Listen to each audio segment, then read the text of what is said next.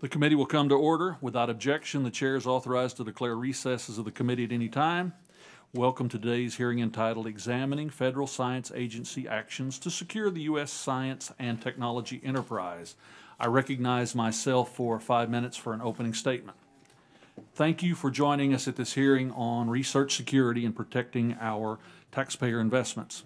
Research theft is one of the single greatest threats to our competitiveness as a nation. It takes our hard-won innovation and puts it to work for our adversaries, hurting our economy and our ability to stay at the leading edge of tech discovery. This is no idle threat either. China has been explicit about their efforts to steal the results of our research to further their own technological progress.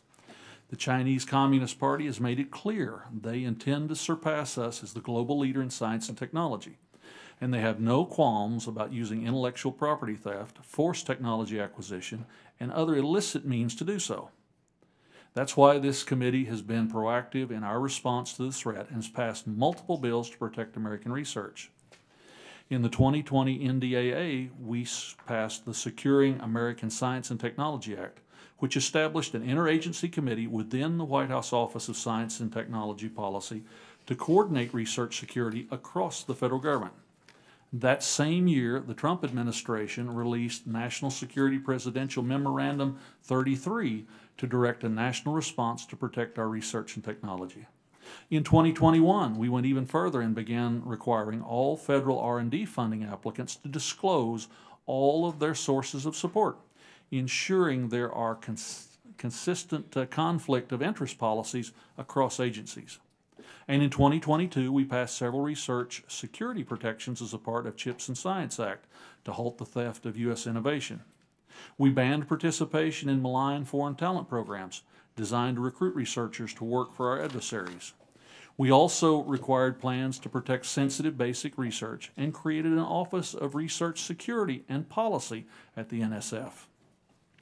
Taken together, these measures provide a strong framework for research security.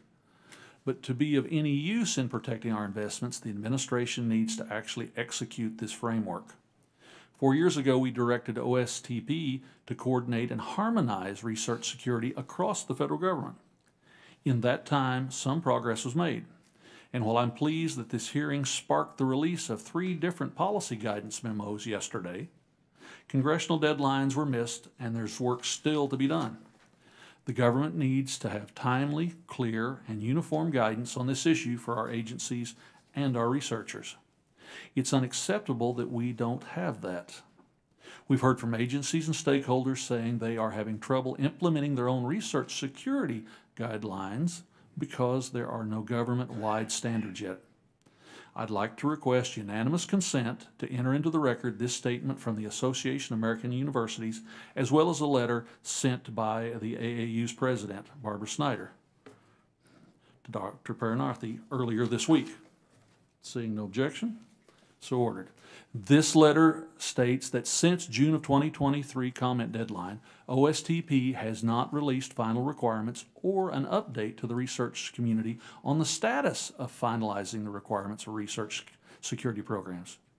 It goes on to emphasize the importance of harmonizing these requirements across the federal government and encourages OSTP to finalize the requirements as soon as possible. So today I expect to hear more about this work, and I'm hoping to get answers on why we aren't further along in this process. I understand that this is a complicated endeavor. America's strength in science and technology has been driven by our unique research ecosystem, which combines federal, academic, and private R&D efforts. For that system to work, we need a degree of open science that facilitates collaboration and transparency. I also want to be clear. We're not here to target researchers based on their race, but based on the actions they have taken.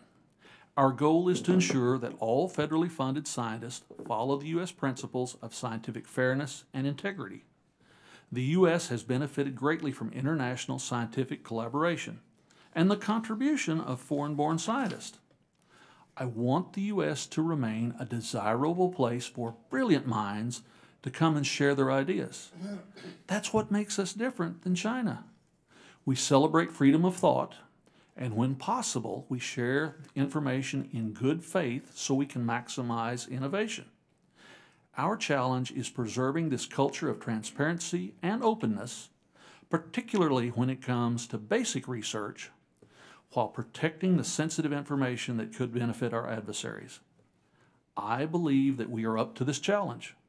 I look forward to hearing from our witnesses today on how we can continue to keep America's R&D strong and productive.